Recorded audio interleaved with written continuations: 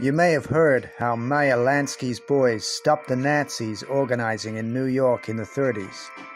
It's a matter of record.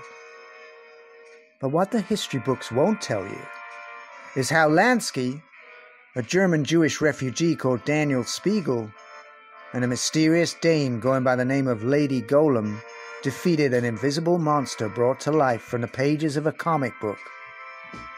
Read all about it in Star Spangled Knuckle Duster, a tale more hard-boiled than the eggs on a Seder Plate, by Tom Johnstone, from Omnium Gatherum Books.